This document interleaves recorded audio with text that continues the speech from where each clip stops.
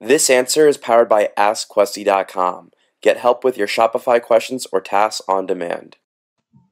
Okay, today we'll be looking at the Shopify site microflats, and we'll be making the slider that shows on the home page larger than it usually is. And I'll show you how to get that done using CSS. So we've actually already applied that change here. So this banner is actually much larger than it normally is. So here's what it looks like when we've applied that change. So this section is really large, and this is what it looks like normally. Larger, and that's the normal size. Great, so you can see the difference there. So to make this larger, what we're going to do is to apply some CSS. And to do that, what you're going to do is to go into the back end of your Shopify site, go to Customize Theme, and again, click Customize Theme. You're going to click the drop-down button next to Actions and go to Edit Code.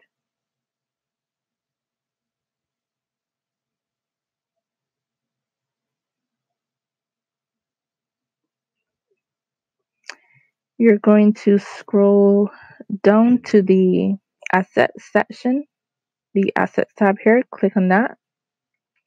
And next you're going to click where it says theme.scss.liquid. So we're going to scroll down to the bottom of this page, and we're going to add our CSS code right down here at the bottom. So to make that full width, what you're going to type is hashtag hp-slider.container. And right now the default width is about 1200 pixels, and you're just going to set that to a larger size. So I'm going to set it to 1400 pixels, and you can set it to whatever size you feel is best. I'm going to add an exclamation mark, important, at the end. And I'm just going to hit save.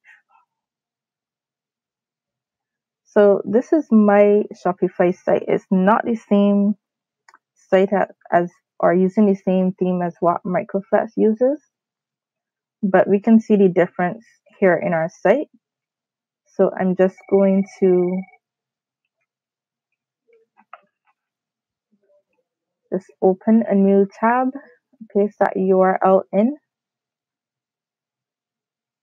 and here we can see the difference. So this is what the regular site looks like, and if you look like here at our featured collection, it's much larger, and that's exactly what we're going for. And when you apply those changes on your site by adding these two lines in your style sheet, you get this same effect where your banner is much larger than the regular size. Was this helpful? Ask a Shopify question now. AskQuesty.com.